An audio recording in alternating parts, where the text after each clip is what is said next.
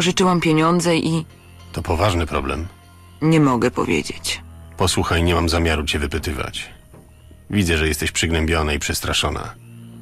Może potrafię pomóc, ale musisz powiedzieć, o co chodzi. Jest pewien mężczyzna. Ktoś ważny. Również dla mnie. On jest chory i muszę mu pomóc, zanim będzie za późno. Jest wilkołakiem. Nie chcę, żeby ktoś go zabił. Nie bój się, niełatwo zabić wilkołaka.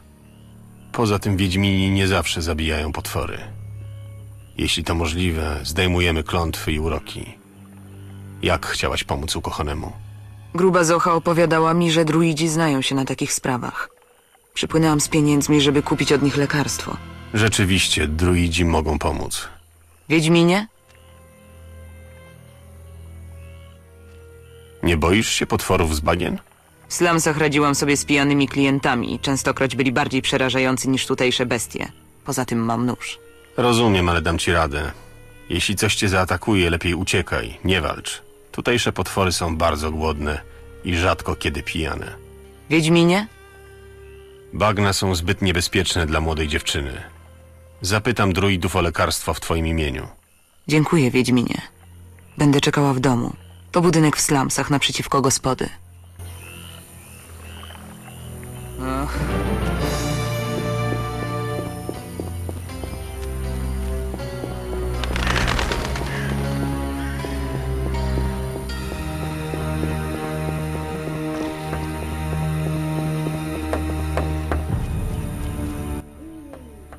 Witaj, Biały Wilku. Wiele się zmieniło, odkąd się ostatnio widzieliśmy. Na bagnach pojawili się miastowi. Nic gorszego nie mogło nas spotkać. Rzeczywiście, co to za obcy? Wysuszeni. Rozumiem, to straszne. Przepędzili drwali, wielu zabili. Porywają ludzi. Panowie się gniewają. Tylko druidzi zostali w swoim gaju. Co jeszcze się działo? Wielka bitwa była. Człowiek z ogniem w duszy przeciw elfiemu panu stanął. Wielu do panów odeszło. Kto wygrał? Mokradła pochłonęły trupy. Panowie zwyciężyli. Chwała im. No tak. Vasco, mam jeszcze pytanie. Tak. Słyszałem, że macie problemy. Chyba nie z utopcami. O, złocieńki. Z utopcami owszem, spokój, ale teraz mamy inny problem. Słucham. Za odpowiednią cenę będzie rozwiązany. Bandyci ze znakiem salamandry porywają moich ludzi. Zmuszają do szukania ziół. Panowie są zagniewani. Znak salamandry? To zmienia postać rzeczy.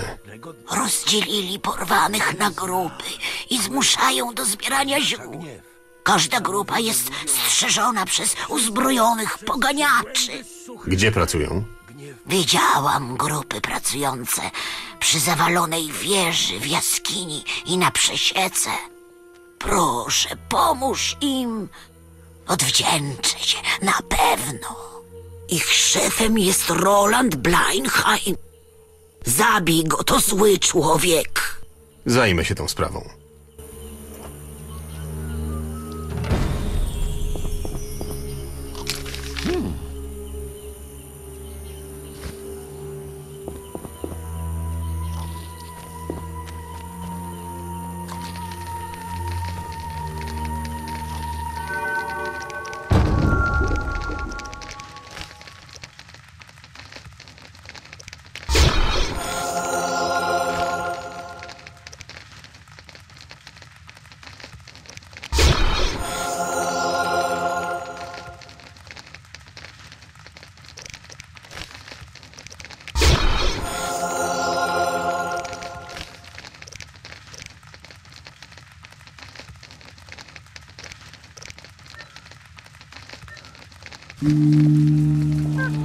Nie ma nic do roboty.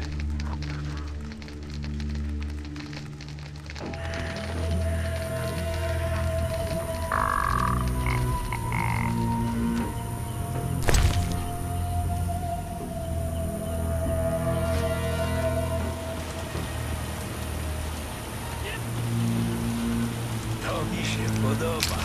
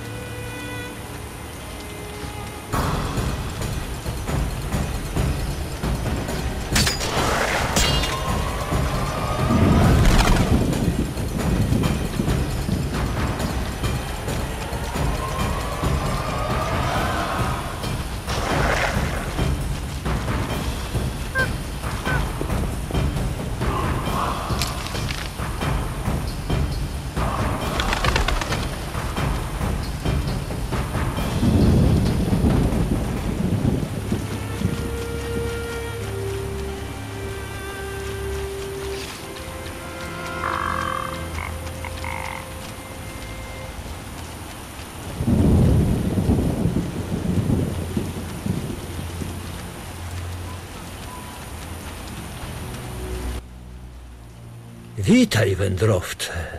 Witaj. Czy moje starcze oczy mnie mylą? Czy to Geralt, słynny biały wilk? W rzeczy samej. Skąd mnie znasz? Wiele o tobie słyszałem od naszego wspólnego znajomego, myszowora. Straciłem pamięć. Niestety nie wiem, kim jest myszowór. Może potrafię ci pomóc, gdybyś zechciał zostać wśród nas kilka lat. Przykro mi, ale wzywają mnie ważne sprawy. Tak, biały wilku? Przychodzę w imieniu kobiety o imieniu Carmen. Jej ukochany zmienia się nocą w wilkołaka. Jesteś wiedźminem. Powinieneś się znać na leczeniu lykantropii. Przecież straciłem pamięć. Może kiedyś znałem sposób na przełamanie klątwy, ale teraz nie potrafię pomóc. No tak, mówiłeś o tym. Moja starsza pamięć też zawodzi. Ale wracając do sprawy. Znam kilka sposobów na likantropię, choć żadnego nie wypróbowałem osobiście. Myślałem o magicznym leku, może eliksirze. Nie zdołam przyrządzić takiego leku. Może dobry alchemik potrafi. Jeśli znasz jakiegoś, to zapytaj koniecznie. Słyszałem natomiast, że w przypadku klątwy zmiany postaci pomaga koszula z blekotu. Koszula z blekotu? Tak, był precedens braci zamienionych w łabędzie. A może to były dzikie kaczki? No, nieważne. Nazbieraj dla panienki Carmen liści blekotu. 5 powinno wystarczyć. Niech utka z nich koszulę, a jej wybrany powinien przespać w niej noc. Dziękuję za radę. Jest jeszcze jeden sposób, ludowy. Wstydzę się o nim opowiadać zawodowcowi, ale rzetelność tego wymaga. Podobno prawdziwa miłość pozwala przemienić bestię w człowieka. Miłość czysta i bezwarunkowa. Zapamiętam i tę radę. Pamiętaj tylko o jednej rzeczy, Wiedźminie. Wilkołactwo to coś na kształt choroby, która toczy serce coraz głębiej. Zanim spróbujesz zdjąć klątwę, musisz się upewnić, że wilkołak w sercu jest nadal człowiekiem. Dlaczego? Inaczej nawet odczarowany będzie mordował ludzi i pozostanie jedynie potworem. Rozumiem. Postaram się odkryć tożsamość wilkołaka. Tak, biały wilku? Bywaj.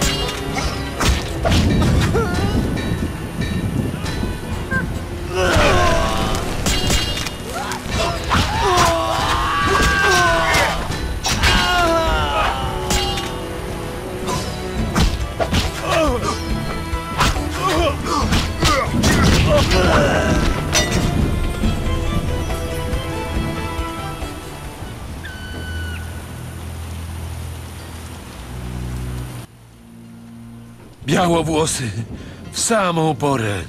Możecie wracać do domów. Obyś nigdy nie zaznał suszy. Zanim odejdziecie, opowiedzcie mi o Salamandrze. Zbieraliśmy dla tych bandytów zioła. Chyba na fistech, tak kiedyś podsłuchałem. Ponoć grup jest więcej. Jedna pracuje w jaskini, niedaleko przesieki. Salamandra zajmuje się handlem narkotykami. Mają coraz większe ambicje. Dzięki za informację. Wracajcie do domów.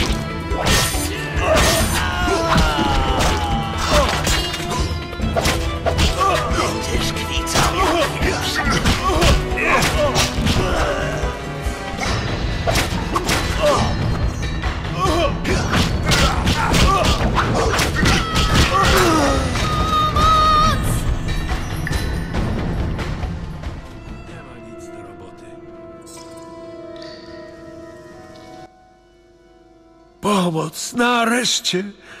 Panowie cię zesłali. Jesteście wolni. Słyszycie, chłopy? Wracamy do domów!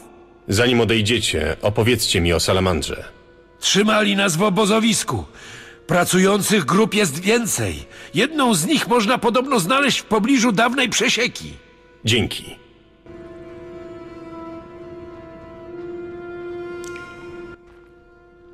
Oto posłaniec panów podnosi mnie z klęczek, zrywa i precz ciska kajdany. Cześć, mały. To ty jesteś zaginionym dzieckiem ceglarzy? Nad obcymi wodami siedziałem i płakałem, wspominając ojczyznę. A więc nie porwali cię ani druidzi, ani driada.